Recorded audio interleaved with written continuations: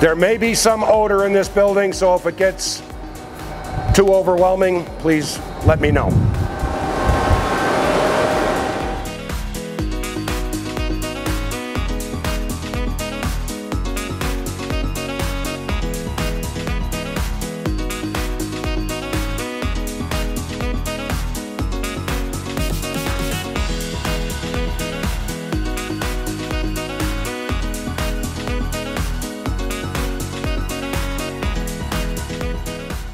So basically right here, this is the centrifuge cake that comes from our Stickney plant.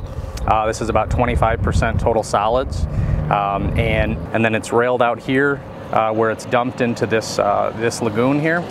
At that point, we can send this directly to farmland down south and southwest of the city, or we can actually further dry it to whatever the farmer wants as far as the solids content. The material over here where you see the loader loading this truck, that's a drier material. That's actually dry enough that we can send it directly to farmland. So this material right here is actually going out to farmland.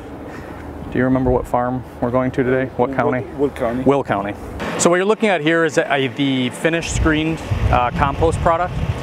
This is what will be shipped out for some of the projects that we mentioned earlier, you know, like the Maggie Daly Parks, the 606 Trail. This is used as a soil amendment to incorporate in the soil.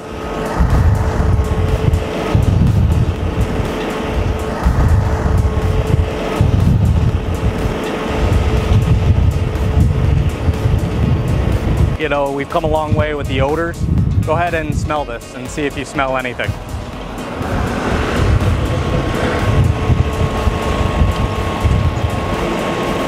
It's really virtually odor-free, right? There is no odor. Yeah, it's